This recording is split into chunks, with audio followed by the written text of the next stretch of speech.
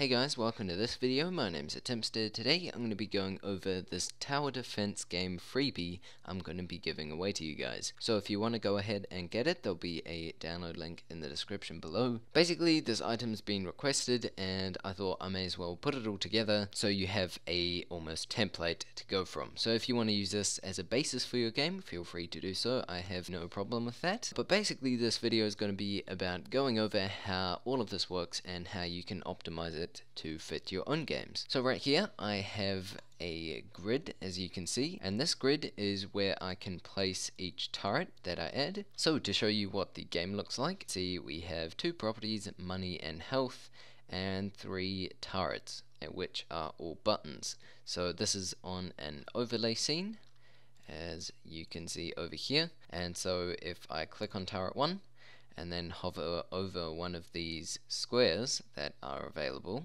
then a preview will pop up like so, and then if I want to select my square, like this one for example, I can click on it and then a turret is placed, and you'll notice the money has gone down by 10. So this is 10, this here is 20, and I think this one here is 50.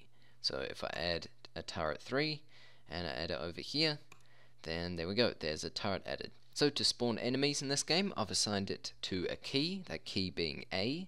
So if I press A, I'll spawn an enemy, and you can see the turret follows him and shoots at him, like that. And then when he dies, a gravestone appears. Here I can add one of these turrets in as well. Now these turrets aren't very good looking, that is very simple mock-ups, but the main system of how it works is there. So basically how this works right here is we have our grid, and this grid is where we can place our turrets. So as you'll notice, if I look from the top, they're slightly offset, like the path goes over here, and the reason for that is if I press numpad 0, they are fairly aligned with the ground. So the grid is actually fitted to the camera's view here, and what we have here, these squares, are basically markers for the AI to follow, or for the enemies to follow. So I'll go over to my enemy here. We've got a little zombie I made a while ago, and basically we have when he spawns in, he walks towards the marker 1, then once he collides with marker 1, he walks towards marker 2, and so on. So we have spawn 1, 2, 3, 4, 5, 6, and then that last one here is the player health. And if we hit that, then the player gets 1 health minused off for every zombie that hits that. So I'll show an example of this. Basically, if I spawn in lots of enemies like this, and I'll only put say 1 turret here, like that, and if they get to the finish, which should be around here, there we go, and you'll look at the health, and then game over. So that's how this all sort of works. So I thought I might go over the grid in a bit more detail. Basically on each turret placement or turret grid, I've put a Python controller and then put a mouse over, a mouse click, 3 types of messages for each type of turret depending on what the player has bought, and then a spawn, and this basically spawns in whatever turret you've bought again, then a preview for whatever turret you want to preview or whatever turret you've bought and are hovering over, and then here ends the preview once you've bought it or when you mouse off, and then down here we have a place. So basically when you click down, this message is sent and you can't place anymore. And so that is for all of these different placements. As you'll notice over here, if we go into text editor, there is a quick script that I wrote, so placement here, and I'll turn on the colors so it looks cool. But basically fairly simple, just importing in some actuators here and some sensors and our 2 properties, which is used and the type. So over here also on each of these placements I've got acquired, which means it's being used, so you can't place anything on top of it if it's already being used. Also we have type, so what type of turret to spawn, and then here we have place, which basically means that the player can place something on it. So again, fairly simple down here, just turning properties on and off and activating some actuators.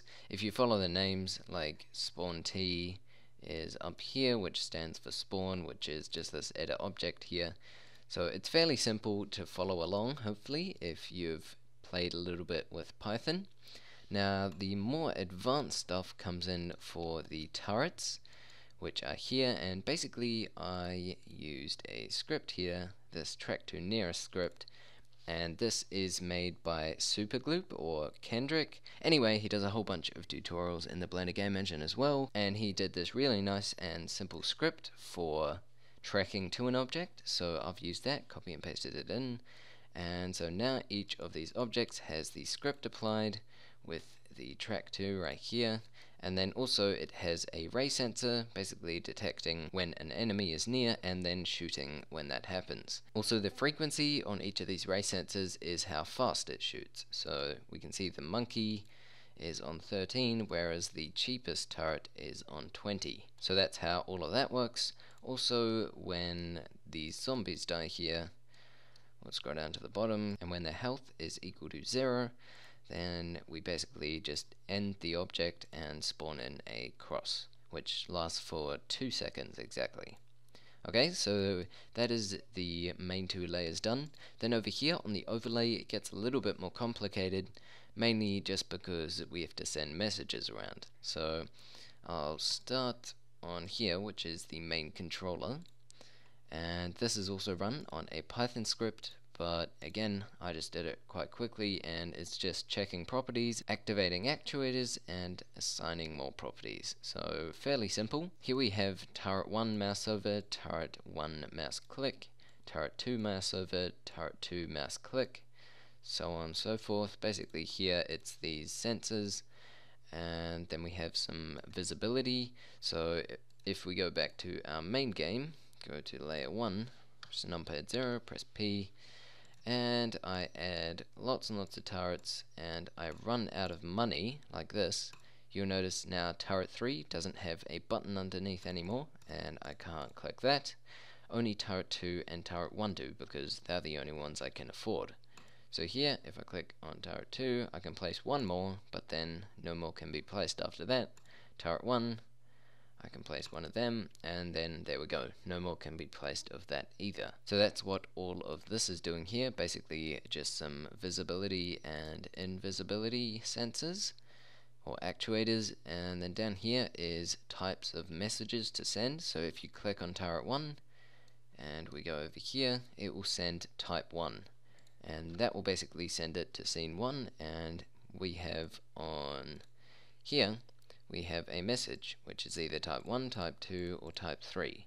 So this depends on what the overlay scene sends, so either one of these.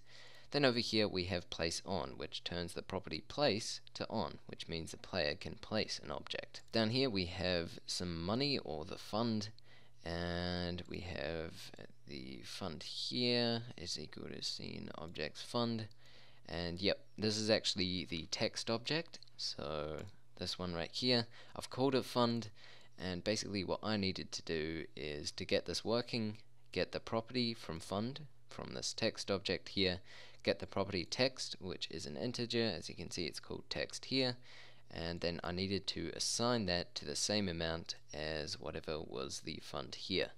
So that's sort of how this small section here works. Then down here, place is just assigning that, and message is finding a message. So if it receives the message place off, which happens when the player clicks on one of the grids, then it can't place anything else, and place here is turned to false. Again, here is just checking the money and making buttons invisible and visible. Down here, seeing whether they've clicked it or not. Minusing 10, activating place on and sending the message type 1, and this is sending the message place on as well, and activating place to true. And pretty much the same for all of these. And then if it receives this message right here, then place is turned to off, and you can't place anything else. Here we have a message for -1 health, and then it adds -1, and then when it's equal to 0, it basically sets the scene to game over, which is just plain text, and then From there, it also removes the scene main. So instead of an overlay of game over, it just switches to game over and removes the scene main. So yeah, again, corresponding with the health at the end here, we have a player health, and basically when it collides with an enemy, then it sends a message -1 health, and we have 1 health reduced. So I think that is about it. That's how I got this turret thing working, or tower defense working in the Blender game engine. Again, if you haven't got it already and want to go ahead and get it, there'll be a download link in the description below. Hopefully that wasn't too confusing for you, and hopefully the recent Python tutorials will make the scripts a bit easier to understand. If you could leave a like, comment, or share, it would be greatly appreciated, and it helps me out a lot. If you like this sort of stuff or want more freebies, then go ahead and subscribe, or just let me know in the comments down below. But apart from that, have an awesome week, and I'll see you guys in the next video.